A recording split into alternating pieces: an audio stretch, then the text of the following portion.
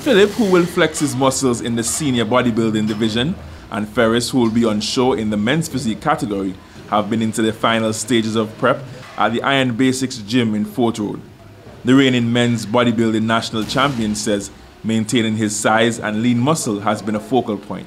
Maintain my weight between 197 to 200.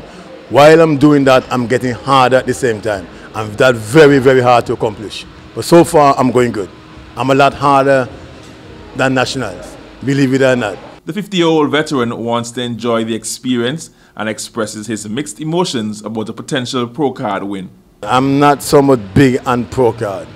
I am just going to enjoy myself because I work hard. If I get a pro card, I might take it. If I earn it and the judge says I earn it, I will feel very good because I work hard for it. Very, very hard. So I think that if I win it, I deserve it. But if I'm going to take it, that's the next different story. Ferris, a newcomer in the sport, says preparing has been intense, but he's aiming at making continuous progress. The men's physique overall winner at this year's Nationals points to his main area of focus. Preparation has been very vigorous.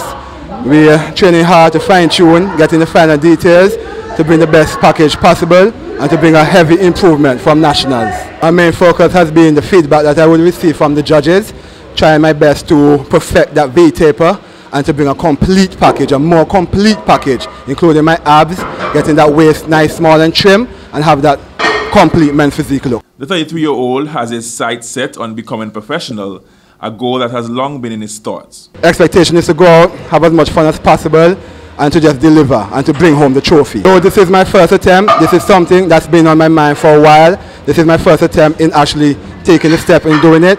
It's going to be a major accomplishment for me and one for my family and for my team as well. Phillip and Ferris are part of an 8-member team that will be on show in the CAC event from October 17 to 20 in Guyana. Sharife Sergeant, ABS Sports.